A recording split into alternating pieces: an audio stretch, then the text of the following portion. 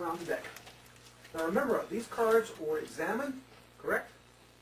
You shuffle them twice, you look through them, you make sure, it's just a mixed deck of cards. Now, I'm going to toss these cards out. I'm going to ask you guys to peek at a card.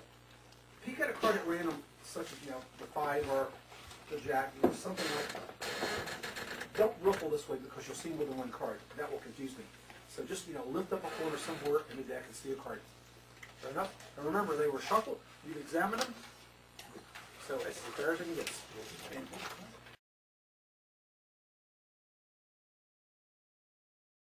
lift up a corner anywhere in the deck and look at a card. And when you're done, get it back to me. Keep standing. Sir, would you stand up, please? Card stays in your hand. Lift up a corner anywhere in the deck and look at a card. Okay. That one? Yeah. Keep standing. And, sir, would you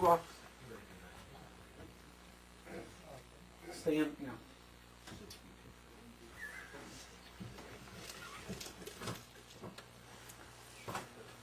Would you stand, please? Okay. Everyone concentrate on your card. First of all, I'm looking back here in your mind. You are not thinking of a black card. Is that correct? You are not thinking of a black card. Correct. And let's see, Dorothy, a high card is a value higher than 7. And you're thinking of a high card. Is that correct? That's correct. And it's not a court card. No.